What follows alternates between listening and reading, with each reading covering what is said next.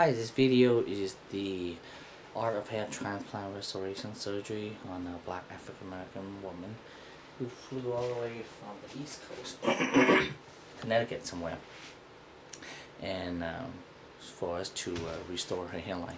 She has a very advanced hair loss pattern. Some people call it traction alopecia, but you know, traction alopecia is somewhat accurate, but it's not complete. Not, you know, people blame on braid, but not all the time. You have to have a genetic pattern hair loss.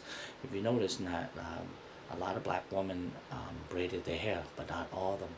Not all the black women has the hair loss around the pattern. This type of hair loss pattern in the frontal area, very unique for black women.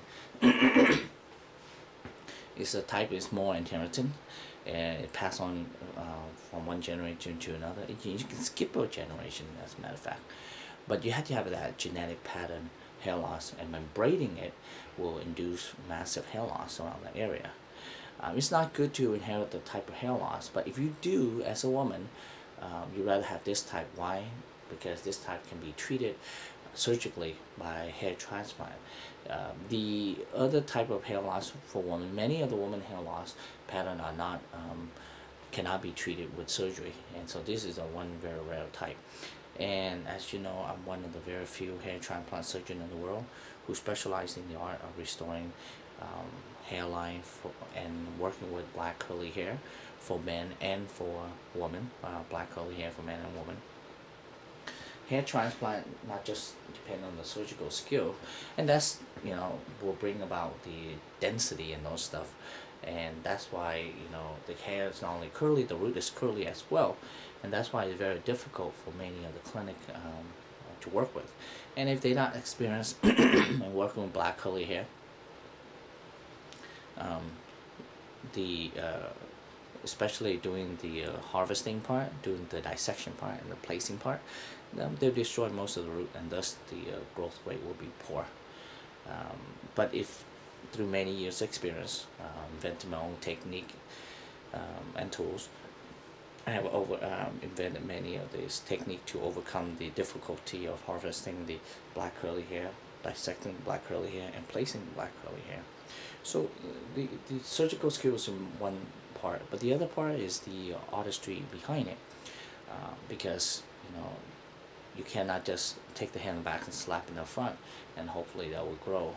It takes a lot of artistic and meticulous details to make sure the result is very natural. We gotta bring the symmetry to the face, so we not only lower the hairline, but we had to bring the temple in as well. For Caucasian men, the temple angle backward. For Asian men, it's less, and then for black men, it's actually perpendicular. But for women, the temple is pointed forward to the middle, and the temple is, for men, is like where the eyebrows end. You put a finger breadth, that's where it began. For women, where the eyebrows end, that's where the temple began. So the woman, there's a lot of different subtleties, and then the zigzag is more wider in width and high in amplitude compared to men. And then the angle of the woman hair is different. For black women, it's more flat against the skin, pointed back up and flare out, flare down and backward. So the precise angle is important. Selection of hair graft important. We try and plant rows and rows of single hair graft in the front, followed by root to grow 2 hair, 3 hair, and 4 hair in the back for bulk and volume.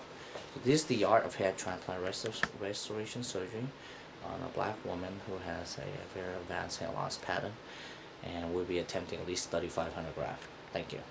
And she, you know, not all women can achieve all their goal with one surgery. There's sometimes you're going to need more than one surgery to have better density. The second surgery is more like a touch-up. Thank you.